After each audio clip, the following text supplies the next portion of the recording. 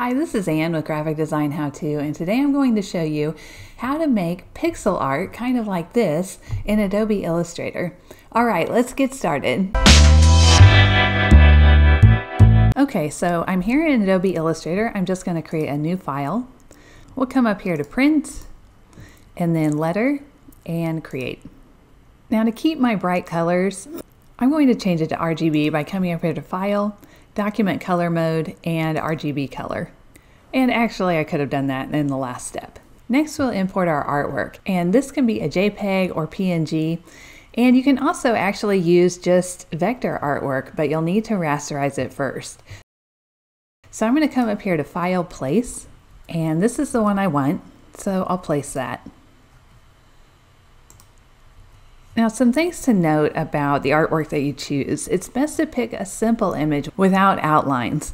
And that's really only if you're looking for a low number of pixels in your art. If you don't mind having a lot of pixels, having like black outlines on him are okay. And I'll show you both ways.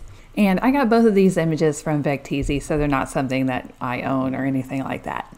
I'm going to go up here to Object, and normally I would choose Create Object Mosaic, but unfortunately this is grayed out. And the reason for that is it needs to be embedded art. Right now it's linked, so if I open up my links panel under Window, I can see here that it's got a little link icon right here. I'm going to go up to these three little lines and choose Embed Images. And now this image is embedded. So now when I come up here to Object, I'm able to select Create Object Mosaic. When I click that, I'll get this dialog box. My current size is 342 by 381. That's about the right size that I'm looking for, so I don't need to make a new size here. I'm going to change the number of tiles to 30. And when I do that, the height does not update, but I can choose Use Ratio right here, and it'll automatically update to match the actual width and height ratio, which is what I want because I want each of my little pixels to be a square. And by the way, when I say pixels, these aren't going to actually be the size of a pixel. It's just a style of art. Now, if you decide to have a lot of tiles, maybe you want your width to be 150 tiles. That takes a long time, even on a really nice new computer, unlike this one. So be careful of that. It can sit here and make your computer think for a long time. All right, so we got 30, 33, and then we'll say okay. Okay, this is my result, and I'm not really liking it because I'm not getting the detail I want, so I'm going to undo. We'll come back up here and try again. I'm going to choose 40 this time. This will give me a little more detail in the face, and I'll choose Use Ratio, which changes the height to 45, and I'll choose OK. Okay, and this is much better. So now we have to kind of clean this up. I don't want these white pixels out here. I want it to have kind of a transparent background. I'm going to use my group selection tool. That one is right underneath your direct selection. I'll click one of those, and then I'll choose Select, Same, Fill Color. And it's going to select all of the other squares that are exactly the same white color, and I'll delete those. Now you'll see I've got a box behind here. That's my original image, so I'm just going to click and drag it over. And this is really nice because you can kind of see what you're aiming for. I've got a keyboard shortcut set up for Select, Same, Fill Color. For me, that is Shift-Command-F, but that's something you have to set up. So if you want to do that, you can go to Edit, Keyboard Shortcuts, come over here to Menu Commands and go to Select, Same, and Fill Color, and then click right here and type whatever you want it to be. I like Shift-Command-F because it doesn't take up another keyboard shortcut that I use a lot. And then we'll say OK. And then you'll probably be prompted to save your keyboard shortcuts, which I recommend you do that. Okay, so I'm going to click this one with my group selection. I'll hit Shift-Command-F, which is Select, Same, Fill Color, and delete those. Since these are all in a line, I can also just select them all and delete. I'll hit Command-Y or Control-Y to see what I'm left with, and we're getting pretty close now. I'm going to go ahead and draw a box around him. I'll make it black and send to the back with Shift-Command left bracket or Shift-Control left bracket. And we can see what we're left with. I don't like all these white pieces out here. So I'm going to hit Y on my keyboard, and that'll give me the magic wand tool. Now, if I click one of those, it's going to select all similar pieces.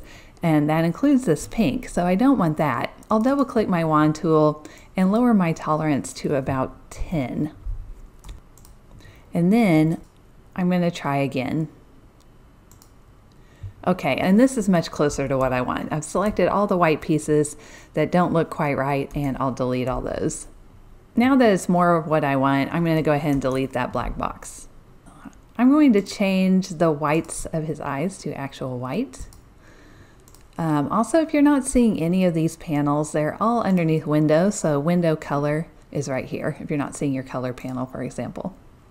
We lost his smile almost completely, so I'm just going to copy and paste some pixels so we bring his smile back. So I'm going to click on this one. I'll get right on that corner, click and drag and hold Shift and Option to make a copy, or Shift and Alt on a PC. And you can see my cursor is changing, and that's because I have Snap to Point on.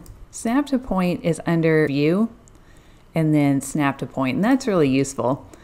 So if you take one corner, hold Shift and Option, or Shift and Alt on a PC, and drag, you'll make a copy, but you'll also have it snap to that other one. And then we can hit Command D or Control D a couple times to transform again. That's what you're doing when you do that. It's basically making a copy and sending it the same number of pixels as you just did.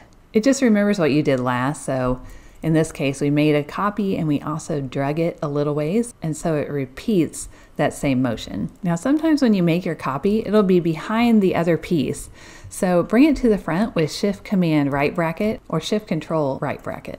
I'm going to select all these with my group selection, and then I'll use the eyedropper tool and select a pink color to change these to pink too, to the darker pink. Now I like his hand over here better than this one, but I like his foot over here better than this one. I'm just going to copy that arm by selecting all those pieces with my group selection tool, and then I'll hit O, which is my reflect tool, and I'll hold Option and click right in the middle, or Alt on a PC. And then I'll get this reflect dialog box. It looks like it's just moving it over, but you can also make a copy with this button right here. So now we've got a similar arm on the right side. I'm going to copy some of these up.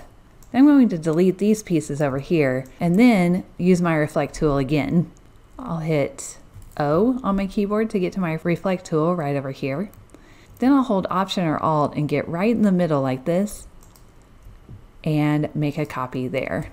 All right, and now I'm pretty happy with how the pixel art looks. One option is to move his smile down so it looks more like a smile. So I'll try that.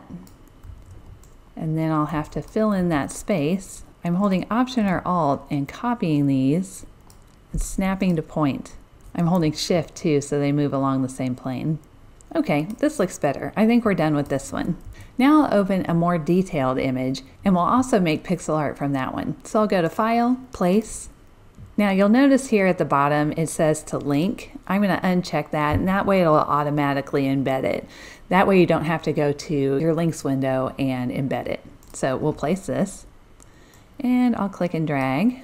Now this one's a little more detailed, so we'll have to do it a little differently if we're going to maintain all of that detail.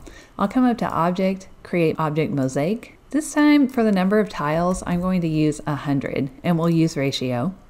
This one's a perfect square, so it's 100 by 100, and we'll say OK. And this might take some time depending on your system. And this one turned out okay, so if I zoom in here, we're losing a little bit of that outline here, but by and large it did pretty good. And then I would go ahead with that same process of cleaning up the image, maybe making some of this black. I'm also going to select all of these and delete them, move this out, and now you can see we've got a little bit of cleanup here. So that is a somewhat easy way to make pixel art in Adobe Illustrator. Alright, if you like this video and you want to see more videos like this, just hit the subscribe button and the little bell next to it, and you'll be notified every time a new video comes out. Alright, I'll see you in the next video. Thank you!